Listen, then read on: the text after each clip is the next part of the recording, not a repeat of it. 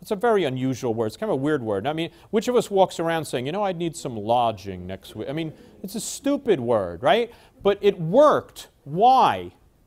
Because the people who expressly didn't want to stay at a hotel were picking a more unusual word. For a long time, I didn't think I could be a public speaker because I thought that public speakers had to memorize what they were doing and they had to know a lot of things, and there just had to be somebody I wasn't. And the truth is that I started to realize that what it's about is it's about you. It's not about me. It's about what you need. It's about the knowledge that you need. And so I try and help you with what I think you don't know. And every audience is different. So I love it when you ask questions of me. I love it when I can tell what it is that's working and not working.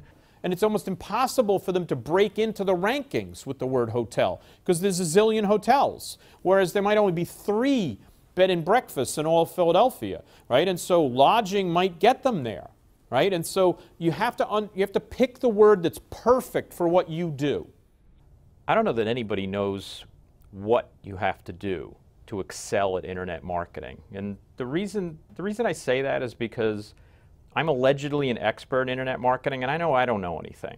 And that's actually the secret, is to act like you don't know anything. And the reason I say that is that if you ever did figure out everything that you needed to know about internet marketing, just wait 10 minutes and it'll change.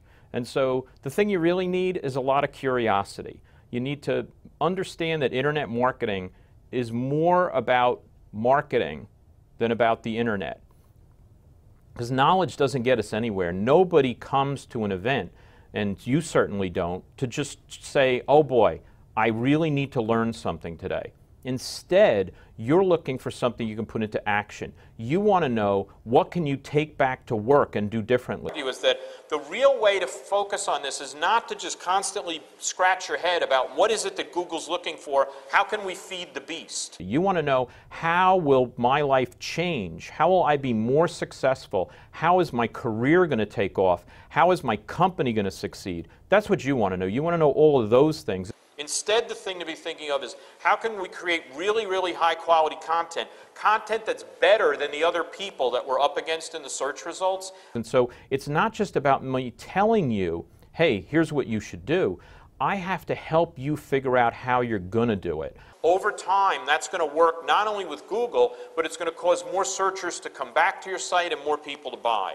I have to help you to understand how to take that first step, how to overcome the fear, how to get past the worries, how to figure out how you're going to get past all these other people that you work with that maybe don't want to do the same thing that you now know is important.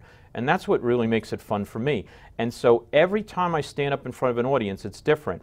And so your audience will be different from someone else's, but I want to make sure that you walk out of there knowing what to do and inspired to do it.